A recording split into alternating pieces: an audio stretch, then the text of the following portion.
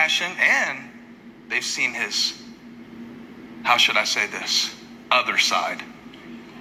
When he flipped over the tables in the temple because they had started making it about clout rather than kingdom. He didn't like that. He didn't like that exclusivity where it's like these kind of people are the people God can use and these can't because they're this and they're that. He didn't like that. And he taught him and showed him. But then, just before the last week of his life, James and John and their mom come to Jesus. No, Stephen Furtick. What happened was Jesus flipped over the tables because they made the house of God a house of merchandise. They turned it into a den of thieves.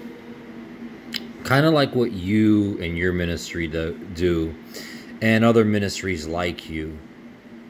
But nice job trying to twist the scripture. You're such a wicked devil.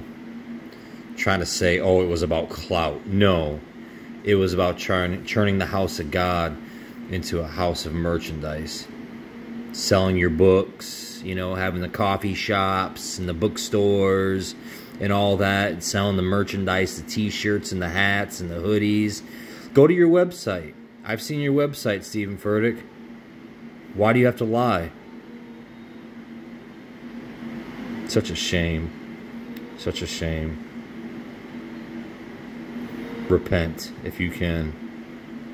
God bless.